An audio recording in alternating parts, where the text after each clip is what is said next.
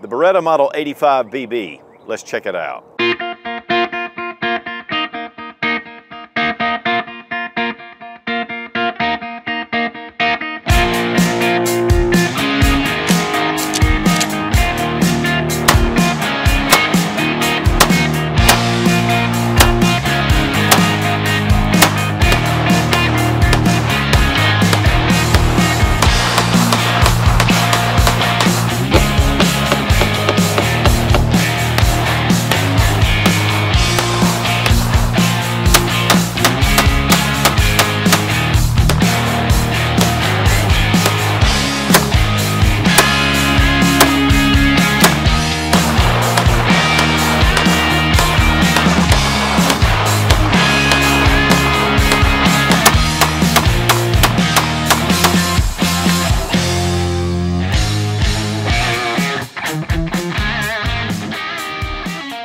Beretta is the oldest firearm company still in existence, founded in 1526, and so for almost 5 centuries Beretta has been producing really high quality firearms.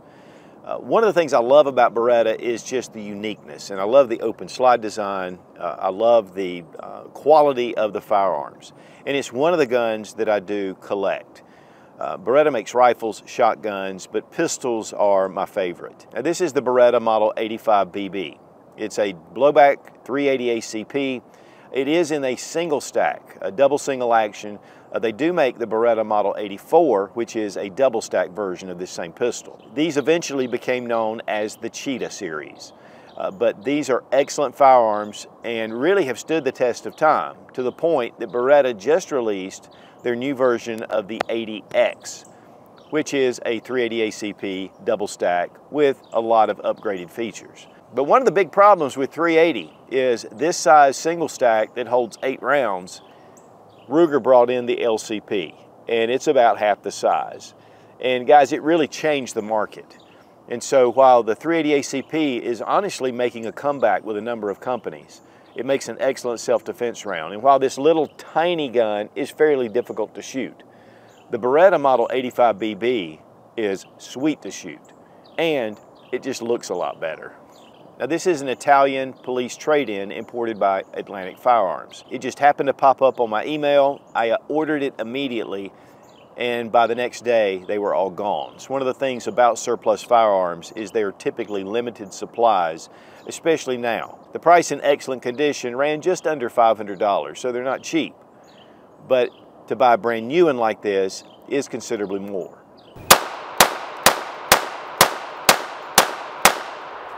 Guys, this is just a tool, but this Beretta is a work of art. The Beretta Model 85 BB.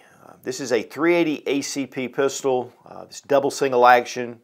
It is a single stack, but it carries those same lines as the Beretta 92 or the M9, which was used by the U.S. military for a number of years. These are very classic pistols. This is a police trade-in, and they are used for security in Europe, but now they're starting to move to the 9mm. So we're getting these in and have been getting them in for a number of years. The prices have gone up somewhat, though, as there's not as much supply. And honestly, I felt very fortunate to get this. Now, I already have the Model 84, and this is a double stack, 13+1, 380 ACP, and it's pretty much the same pistol other than the mag capacity. And these are just excellent pistols. In fact, I do carry this as a concealed carry piece in my rotation. But the single stack of the 85 just is a different kind of animal because it's so thin, and yet it just holds 8 rounds. Now let's go ahead and drop our magazine. The magazine follower really allows for very good reliability. And with this model, we did get 2 magazines. We're going to go ahead and check to make sure the gun is unloaded, and it is. The open slide design of the Berettas just allows actually for a lot better reliability in itself. Now, these guns were made from 1976 all the way really up till present time.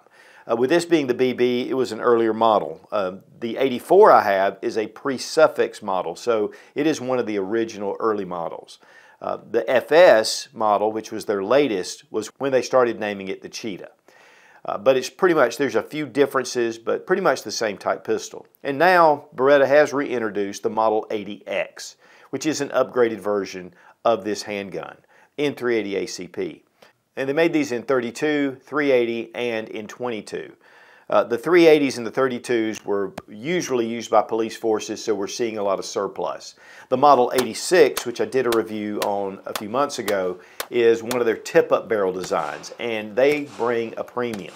But those are really beautiful guns to shoot, and I'll tell you what, guys, that tip-up barrel is a really cool feature, and it was really nice to get one of those out to the range. Now here is an original Model 70S. It's also in 380 ACP. It has a different style mag release and guns unloaded, but it is single action, and that means when I pull the trigger, there's no movement of the hammer. You load your magazine, rack your slide, and then it's ready to fire, and you have your safety right here. These early pistols did not have a firing pin block, so carrying this with one in the chamber, maybe on half cock would be okay.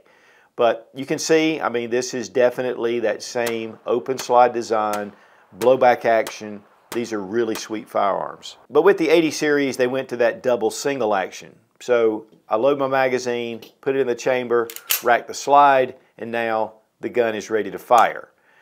But if I drop the hammer, which you have to drop it manually, you see that it does actuate the hammer. Really heavy trigger pull at first, and then subsequent shots will leave the hammer in the rear position for follow-up shots. One thing about this pistol is, being the BB, it has a firing pin block built in. So you can actually carry this cocked and locked, and I love that. But again, it is just 8 rounds, whereas the Model 84 has 13 rounds. Has the Beretta plastic type grips. Some did come with the wood grips. You have your magazine release right here in the normal position, which makes it really nice. You've got a tang that comes up that allows you to get a pretty high ride on the pistol. Of course, we have our hammer that has just a hole through it. Your slide stop right here, engage your slide, and it is a slide release. Takedown lever right here, which is an upgrade over the 70 series. Because the slide is so thin, the serrations are fairly narrow, but actually fairly easy to grab hold of. And then up here at the front, we have this little cut, which makes it nice. You can actually do press checks with it. Beautiful blued finish, and it has an alloy aluminum frame, which makes it fairly lightweight. With the 70 series, it was all steel. And it is a fairly heavy pistol to be so small and thin compared to the Model 85. And honestly, between the 84, which has the 13+1, and the Model 85, except for the grip thickness, they're pretty much the same pistols. Both have 3.82-inch barrels, and both are double action, single action, and both are blowback operated. But this 84 is one of the originals. It doesn't have a firing pin safety inside. And so this is, a little bit less safe to carry than the newer models. But the B had the firing pin safety. The BB had more serrations on it. And that was really the big switch. And then they had the F with the squared off trigger guard and a decocker. And then the FS had improved internals with the squared off trigger guard and the decocker. The new Model 80X will be the same. The sights were upgraded to a white bar at the back, and then of course you have your white dot at the front. Some of the older models were just black and the sights were difficult to pick up, but they're still very low profile. Again, guys, this was a police trade-in, and it was carried a lot, shot little, but yet this is a very excellent example. One thing too they added with the later models was serrations on the back strap and the front strap. Here you can see with my Model 84, it's just smooth, and so this gives you a little more texturing to be able to grip this pistol when firing. But honestly, the recoil is extremely mild. Now, one of the counterparts to the Beretta 85 is the Walther PPK. This is the PP, which has a little bit of a longer barrel. This one, again, has those same 8-round magazine, chamber's empty. It is double single action. It's all steel. And that's one of the things about the weight. So the Beretta came in actually a little lighter, but yet the Walther really is a very thin handgun, thinner than the Beretta. And so really the big advantage of the Beretta with this would be just that aluminum alloy frame. But the PP, the PPK, PPKS, I mean, those are classic 380 firearms. There we have 9mm, 380 ACP, and 32 ACP. And this is all from Fiocchi. It's all full metal jacket. But to give you a comparison, 73 grain bullet with the 32, 1,000 feet per second, 160 foot-pounds of energy at the muzzle. Here with 9mm, 95 grain bullet, going 1,000 feet per second, 215 foot-pounds of energy. And then the 9mm is 115 grain, 1,200 feet per second, 368 foot-pounds of pressure. Typically, your 380 is the lowest considered an adequate self-defense round, but you really want to go with the jacketed hollow point, and then of course with the 9mm, it's considerably higher ballistics, but it's more recoil. The 380 ACP is very soft to shoot. And there are a bazillion type rounds that go, but these are pretty much apples to apples with all Fiocchi, all full metal jacket. Now in double action, we're going to check the trigger pull. It's heavy, but it's smooth. All the way to the back. Reset right there. It is not very tactile, a little bit audible, and then we're back on it. In single action, a little bit of take up, and a nice crisp break. Trigger pull weight in double action with our Lyman trigger gauge from Brownells. 7 pounds, 14 ounces. It's heavy, it's long, but that can be part of your safety. Now with single action, 3 pounds, 10.8 ounces. Very crisp, just a nice trigger pull. And guys, while the single stack pistols have been very popular for decades, one of the problems with 380 ACP is because of the low pressures, they can really bring it down to this very small size. And again, the Ruger LCP, it took out both smaller calibers and larger pistols in the same caliber. Again, it's a very utilitarian pistol. It's a tool. And I love the Ruger LCP. The LCP Max, which actually holds 10 rounds, is even a better option. So it gives you more mag capacity. And so when you have a single stack that's 8 rounds and it's a much larger pistol, you know, the appeal just goes down as far as carrying. And so it's one of the things that happened with these 380 ACP, especially the single stack. What's really fascinating is just like the Model 84 with the 13+1, now Ruger has introduced their Security 380, which is carrying 15+1. And we're seeing more and more of this, and it's one of the reasons why Beretta is introducing their Model 80X. So 380 ACP is still an excellent caliber, especially for those who are recoil sensitive. And yet you can really get some smaller pistols with a higher round capacity, and yet those that want to carry with less recoil can do so. I want to thank Fiocchi for sponsoring the ammo, all made in the USA, and we're shooting some 95 grain, going about 960 feet per second. And these single stack magazines are very trim, much different than my Model 84 with the double stack. But this is a really trim little, sweet little gun.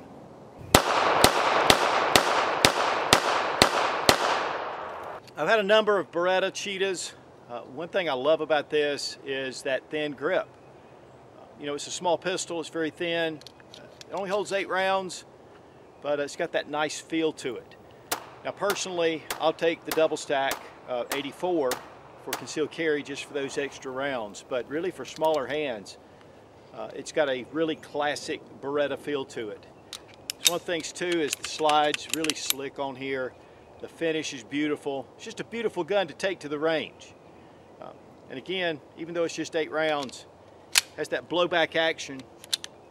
So, you know, it just gives you just a little bit more recoil than some because of the blowback, but because it's 380, it's very manageable.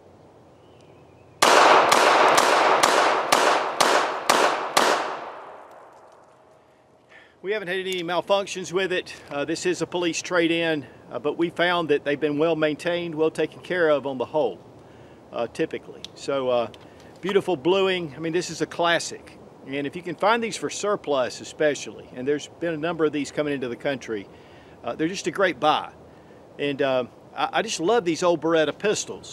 Out of all the guns I have, I probably collect Berettas more than anything else. And I'm not a big collector, I'm a big shooter. But Kind of like the Lamborghini. You know, it's just beautiful form, beautiful finish.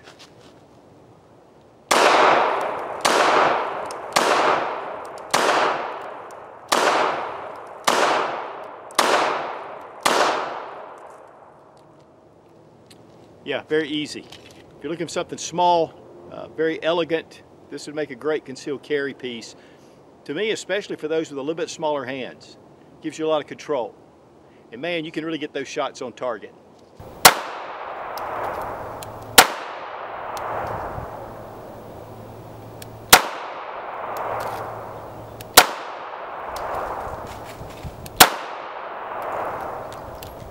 Wow. Now for disassembly. We're going to drop our magazine, check the chamber. One of the things that makes this really easy is this lever. Now we bring it into slide lock. You have your lever, push down this button on the side, and then it releases the slide lever. So then I can bring that down, release my slide stop, and it just comes right off. It's very simple. Then with our recoil spring, guide rod, all steel, nice little recoil spring, barrel comes out the back. And it locks into the frame, so it's not a fixed barrel design, but it's definitely very fixed to the frame to where it makes it really accurate. And you can see the internals. Very well made firearm. One of the things I love is the longer slide rails, which really aid in slide to frame fit, which makes it a very smooth shooting gun. Gives it more stability on the frame. There are grooves on the barrel that slide right into the frame. And so this gives it that fixed barrel feel to it. And so it's not attached to the frame like it is on the Walthers, and so you can actually remove that barrel. And to me, that is a superior way to be able to clean the firearm, and it just gives it, again, a lot of stability with the barrel, which lends to really excellent accuracy. Of course, the gun's dirty from a shooting, but very simple, but yet definitely that Beretta design. Now for reassembly. We're going to drop in our barrel. It doesn't, because of that open slide, it kind of pops out, so once you get the recoil spring in there, it kind of locks it into place. Now one thing you'll notice is there is a small gap down here, a little ledge. You're going to want to take your recoil spring and put it on that ledge. So it's going to fit just like this. Don't let it rest on the top of that barrel block. Take your slide, put it over your frame, go ahead and lock it into slide lock, press your button here, bring your lever down, and now you're ready to go. I love that it does not have a magazine disconnect safety. And test for function. So guys, to wrap things up, when these were first coming into the country, they were coming in at $200, $250. Now that's kind of doubled, but still considerably less than the new pistol. It is a police trade-in, which gives it some history behind it, and it's just a beautiful surplus firearm. Plus, these are very reliable and they're very accurate. And so, while this may not be the low drag, low snag kind of pistol for tactical use, it still is a viable self-defense option, and it's definitely one of those classics that's just absolutely beautiful. Guys, a more elegant firearm for a more civilized age. Well, maybe not so civilized, but these are definitely really classy type firearms. So whether you go with a single stack with a Model 85 or you up your game with the Model 84, these are really beautiful firearms, very easy to shoot. And while they are definitely larger than some of the micro 380s that are out on the market, these are much more shootable and much more collectible. Be strong, be of good courage. God bless America, long live the Republic.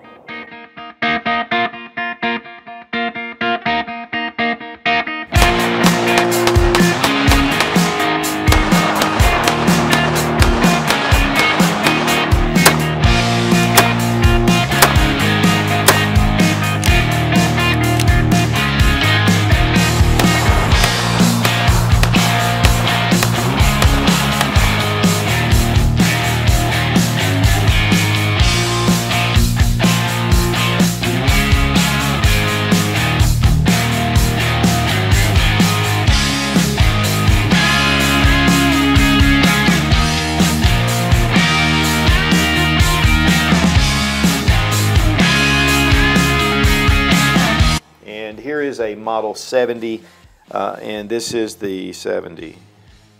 Or the 13 rounds of the Model 84. This is the Beretta Model 84. This is the, and now they have a new line of AP. Be strong, be of good courage. And that traffic is like really loud. Be strong, be of good courage.